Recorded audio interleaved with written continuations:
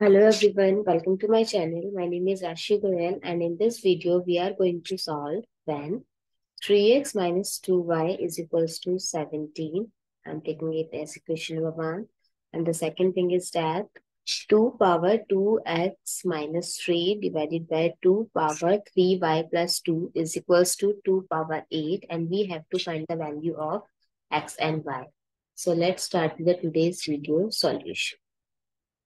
So first I'm taking equation number 2 and I'm going to use the quotient rule of exponent, that is x power m divided by x power n.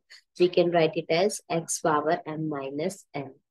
So we can write 2 power 2x minus 3 minus 3y plus 2 is equals to 2 power 8. We can write 2 power 2x minus 3 minus 3y minus 2 is equals to 2 power 8. So 2 power 2x minus 3y minus minus is plus, so minus 5 is equals to 2 power 8. So as we know that if the base are equal, their power are also equal. So we can write 2x minus 3y minus 5 is equals to 8. Now I'm going to add 5 both sides. So it becomes 2x minus 3y is equals to 8 plus 5 is 13. Now it becomes our equation number 12. So to find the value of x and y from equation number first and third, I am going to make the coefficient of x same by multiplying by 2 in equation number first and by multiplying by 3 with equation number third. So the equation becomes, first I'm going to multiply with 2 with equation number 1. So 2 multiply 3 is 6x minus 4y is equals to 17 times 2 is 34. Now I'm going to write equation number third. 3 times 2, 6x minus 9y is equals to 13 times 3 is 39.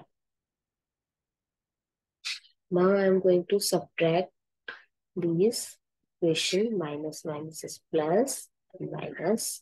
So we can subtract this, and 9 minus 9 plus 4 is minus 5y is equals to 5.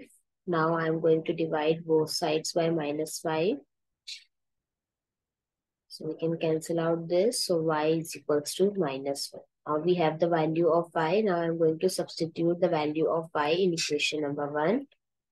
Put y is equals to minus 1 in equation first. So equation first is 3x minus 2y is equals to 17. So 3x minus 2 times minus 1 is equals to 17. 3x plus 2 is equals to 17. Now I'm going to subtract 2 from both sides. So it becomes 3x is equals to 15. I'm going to divide both sides by 3. So x is equals to 5. So the final value of x is 5 and y is minus 1. I hope it's clear and you find it useful. So please give a thumbs up and do subscribe to my channel. Stay tuned.